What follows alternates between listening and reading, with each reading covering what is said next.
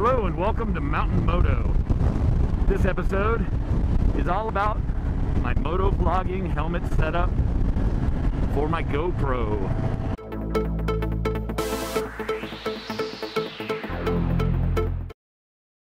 Here we are back in the workshop. I'm going to talk about this helmet setup and how to set it up for MotoVlogging with an external mic, front video of nice high quality, and get it really stable. So what I've got here is an Arai Defiant base white frost. They have a black frost, which is just pure matte black. They have an orange frost, which has the orange stripe. I mean, they've got tons of different colors. But the important thing is get the helmet that fits your head. Get the helmet that you're going to be comfortable riding around in for 4-6 hours. My GoPro setup. Props go to Motonosity for his setup. I took his setup and tweaked it a little bit, and we both arrived. And the reason why I went with Motonosity is because he rides with a Shoei RF 1200, which also has a chin spoiler. His chin spoiler is a little bit higher. Let me pull off the GoPro so you can see it, and I'll give you a side shot so you understand why this. Oh, come on. Why the GoPro just won't work. So as you can see, there's a chin spoiler right there. Or at least I hope you can see. Now that chin spoiler takes up the space that you would need to mount your GoPro. Convenient, huh? Anyway, so we had to come up with an alternative option.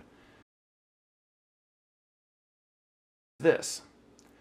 So it's got a side mount kit. This is the GoPro side mount kit, another GoPro side mount kit, and the GoPro front helmet mount kit. So it's a little bit pricey. Is total for those arms about 30 to 45 bucks depending on where you buy it from. The front mount kit actually comes with 2 of these arms, and I only used one. Everything was attached with M5 by 20 millimeter cap head screws. I just really liked the way that finished off the look and blended in and made everything smooth instead of the big, bulbous GoPro knobs everywhere. Got the blackout housing. I like the look of it. I've got a matte black helmet. It's a matte black housing. The only thing I don't like about it is it takes away the LEDs. So you don't know when you're flashing. You have to get down close to your mirror and look for the little counter going. But other than that, I think it looks really good. Now, placement on these things.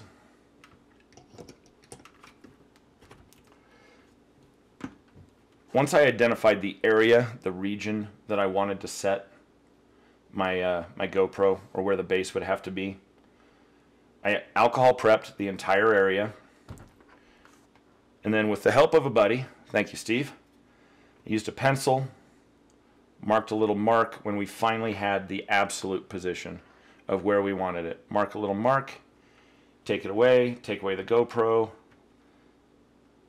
press it firmly, heat gun, and you want to warm up the space to about 110 degrees, plus or minus 10.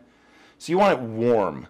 Either use a heat gun, a hair dryer will work, and just get this entire area nice and warm. That activates the adhesive even better in the GoPros, and then just apply nice, firm, constant pressure for 30 to 45 seconds. Once you're done with that, this thing will not leave your helmet until you want it to. And then, peeling it off and scraping it and goof off and all of that fun stuff ensues. Now to connect, there are a couple different options. You can either go with a straight out or you can go with a 90. Going with the 90, you're stuck with aftermarket. And GoPro does a little chip inside here to let the Hero camera, either 3 or 4, or any of the originals as well, know that it's got an external mic. And that's where a lot of the issues happen, is in these little chips that's right inside here. And of course I'm not going to break this down because this one works and I don't want to break it. And a lot of people have had a hard time. It's honestly hit or miss. I bought 2 of these. They're SAMD GoPro to 3.5 millimeter, gold-plated mics. I bought 2 of them. Both of mine work. lately on Amazon there's been quite a few 1-star reviews on that exact unit that people have had them where they're not working, or they're only giving 1-channel audio, or the quality is bad, yada yada yada. So it seems like even when I found a brand that at the time had tons of 4- and 5-star reviews, even their quality is going to fall off. So if you're absolutely obsessed with, I can only buy one and I need to have the best one, know that you're going to go straight out. It's going to come out a little ways and then it's going to loop back around. And that's going to be the GoPro one.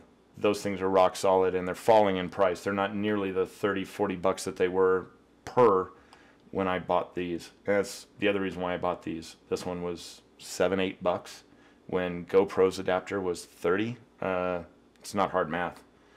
So yeah, this just plugs into the mini USB or micro USB. I can never remember. And then it plugs right into the microphone. In this case, I've got a Sony ECN 60 something, anyway, little mic, and it's contained inside my cheek pad. So I route the wire. I pulled up the little skirt, right? Routed the wire underneath the skirt, tucked it all back in.